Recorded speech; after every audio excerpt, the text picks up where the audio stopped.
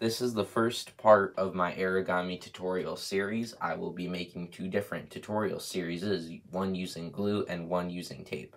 Alright, so once you have your plane cut out, what I recommend is grabbing an object with a straight and solid edge. For this, I will be using a clipboard. Alright, so now what you're going to want to do is take your plane and your object and then line it up, the cut line of the plane with the object, and then fold. So now it should look like this with a folded bottom part.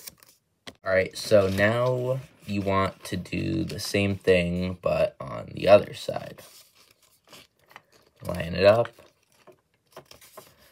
and then fold.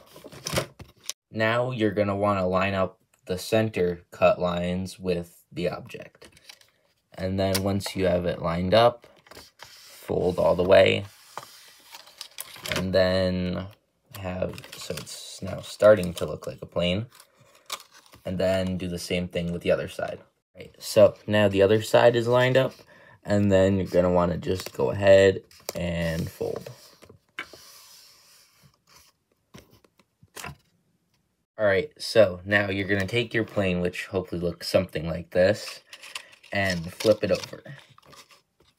And then what you're going to want to do is take one side and then push down on it, and then take a decent sized piece of tape and stick it to the bottom of the plane, and then just push down. Piece of tape covers the wing slots. Just grab a pair of scissors and cut it out.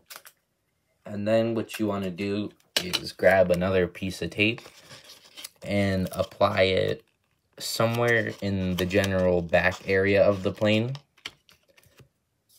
And then take another piece and put it on the parts used for the back, just to hold them together.